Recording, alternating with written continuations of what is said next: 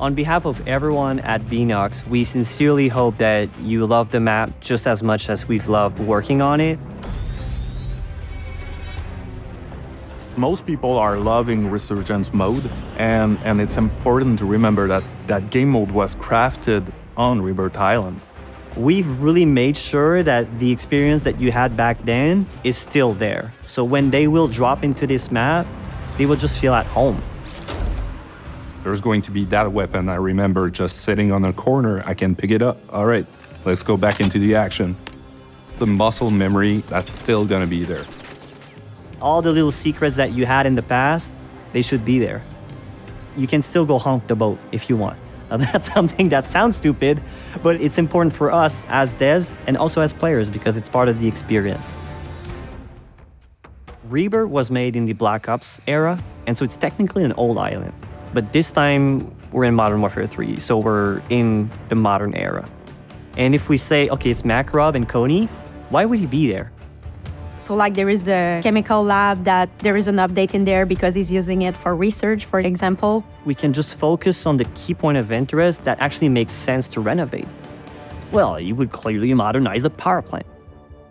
Decon was also a problem because Decon was all based on Nova 6 and gas. What could Nova 6 now be? And it was like, let's just make weapons, prototypes. That's the reason why those 3 points of interest have been updated. Warzone have changed over time. There is a new mechanic. The one thing that really changed the island is water. And so we had to redo the entire shore of the island. We added the TAV, we added PWC as well, so you can move in the water. There is new path to take to flank your enemies.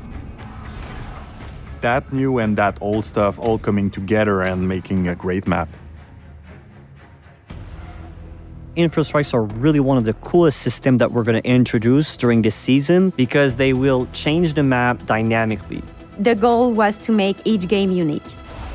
During the infiltration, you see the jet, it won't get shot down, and it's actually going to shoot a point of interest. You need to decide right on the spot.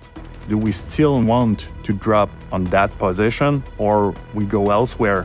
It will be a game changer in my opinion.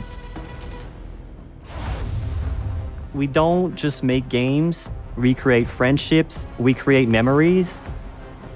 That's why we are working in Warzone to make these moments for the player. Toute l'équipe de Beenox est vraiment très excitée de mettre en ligne Rebirth Island. J'espère que vous allez aimer le résultat. On se voit le 3 avril.